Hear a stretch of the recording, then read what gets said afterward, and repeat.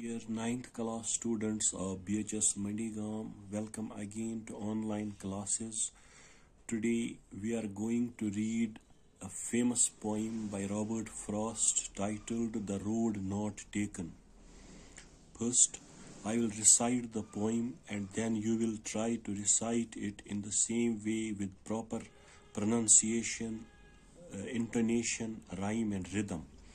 Two roads diverged in a yellow wood, and sorry I could not travel both.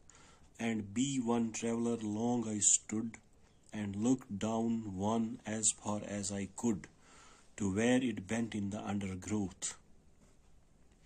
Then took the other just as fair, and having perhaps the better claim, because it was grassy and wanted wear, though as for that the passing there had worn them really about the same.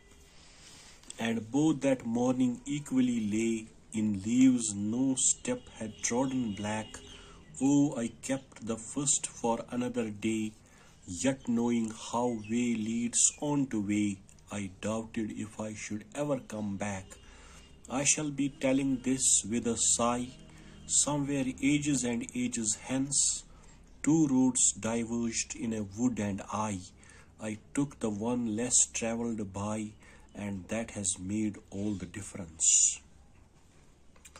So, this is the poem The Road Not Taken, written by Robert Frost. First, I will give you its central idea.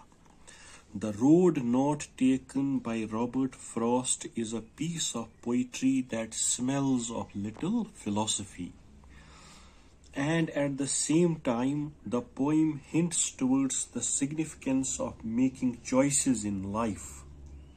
A choice can make or mar our life.